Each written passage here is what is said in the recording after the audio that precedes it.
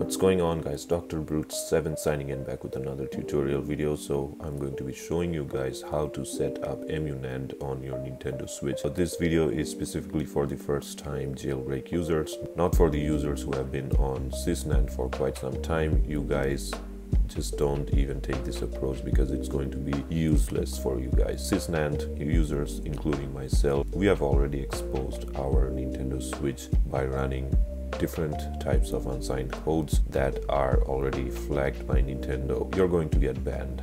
First time users who are new to jailbreak, who owns a fresh Nintendo Switch capable of jailbreaking and has a clean NAND, has never been exposed to any unsigned codes or stuff or previous jailbreak on Sysnand, then this video goes out to you. You'll be able to set up Emunand and be able to take the full advantage of it. So what Emunand does is basically it creates an emulated system partition which contains all the necessary system files and stores them into the SD card, thus keeping the original system partition on the Nintendo Switch clean or safe. You can switch back to official firmware mode and you can go online or connect to the Nintendo servers. Make sure that you have a working Sysnand before creating an Emunand. What this means is that the jailbreak files needs to be proper. Let me handle that part. I will provide you guys with the proper files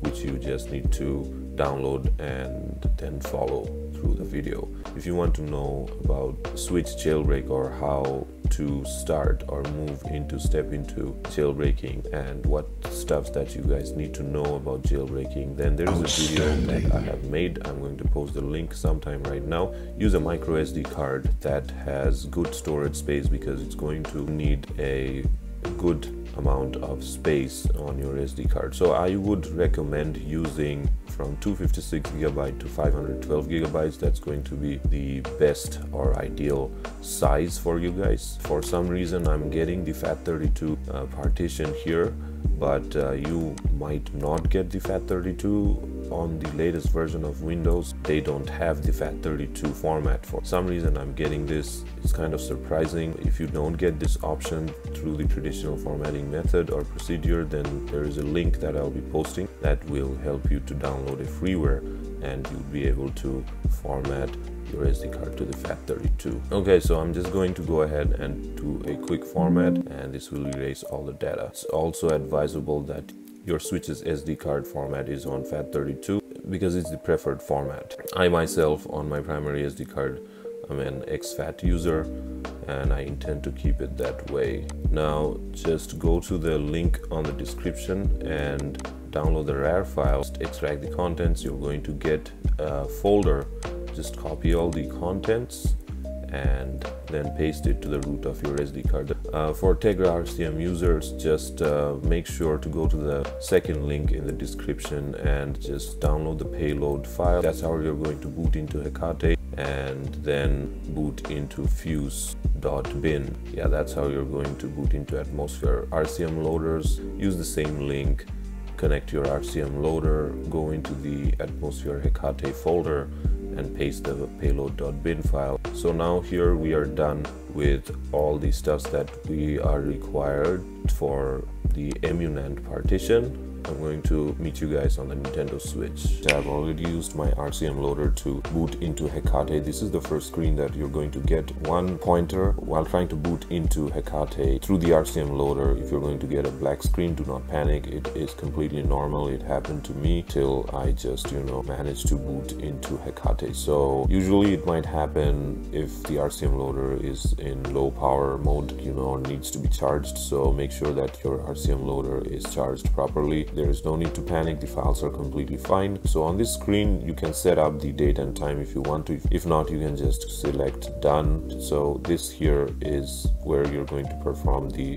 Emunand creation process. So go to emummc and select create emummc. Always select SD partition because SD file is not stable. There is a chance of data corruption. So SD partition is the way to go. And here this here is the thing that is the second step. My partition has already been created, so now it's understandable why it was showing FAT32 on the computer when I was trying to format it. So the partition for the transferring of the files into emummc was already detected. So for you guys, what's gonna happen is when you're going to select create emummc and select SD partition, you're going to get another screen. I'm going to post a picture, and all you have to do is just drag that red bar till you see it's 29 and says full. After that, just go ahead and select next, and it's going to, you know, back up all the files. So before performing that step, always make sure that if you want to back up your files on the SD card or stuff, just back it up before on the PC, because you're going to lose all those files. Now after that process has been completed, you're going to head over into emummc again, then create emummc, and this here screen that you're going to see, the part 1 is going to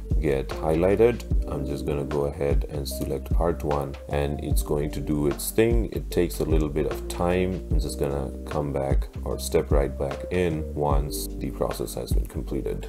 Yeah, there you go, it's done. Time taken 15 minutes and 41 seconds. The Emunand process creation, or however you want to put it, has been completed. So I'm just gonna go ahead and close this. As you can see, it says it has been enabled. This is basically what you need to see. So guys, so after finishing with that process of creating the Emunand and just, you know, transferring of the files and everything, go to payloads and boot into fuse.bin, and it's going to boot into atmosphere. If you notice in the system settings, the current version of switches firmware is 14.1.0. Atmosphere is on its latest version 1.3.1, and as you can see, it's E instead of S, so that means we are on Emunand right now. So that means Emunand has been successfully set up. So okay, so we are on the homebrew menu. I'm just going to show you guys by running tinfoil to show you that everything is running perfectly fine. So I'm using the tinfoil self installer. Just go ahead and perfect. As you can see, tinfoil has booted up. Now these games, obviously they are on my other memory card. I won't be able to play these games, and here you are not seeing the new game section because it hasn't been set up. So if you want to set up, you know, any links or stuff like that, it's very easy to do. Just go ahead and press on minus, and you just need to put in all the details that you can gather. I won't be able to show you guys because it's not allowed, and I don't want my channel to get fucked. So I want to support you guys in the coming days or months or years. And yeah, so this is how you install Emunand on your Nintendo Switch. However, there are some games that are installed on the system's memory. I don't know if that's going to work or not. Let's just go ahead and see. I installed this game on the Switch's system partition, so I just wanted to show you guys that, you know, the games are running fine. Emunand creation and installation process, or the file transfer process, were done successfully. Yeah, I have already provided you guys with all the latest SIG patches and stuff that you guys need to have in order to successfully run all the applications and stuff. So yeah, this is how you set up Emunand on your Nintendo Switch. So yeah, the Switch's original system partition is completely safe from any kind of exposure. You guys would be able to boot into the official Switch's firmware and would be able to connect to the Nintendo server. Let's just say you want to play with your friends on Fortnite or any other games that are multiplayer games that needs internet connection. You'd be able to do so without having to worry about getting banned.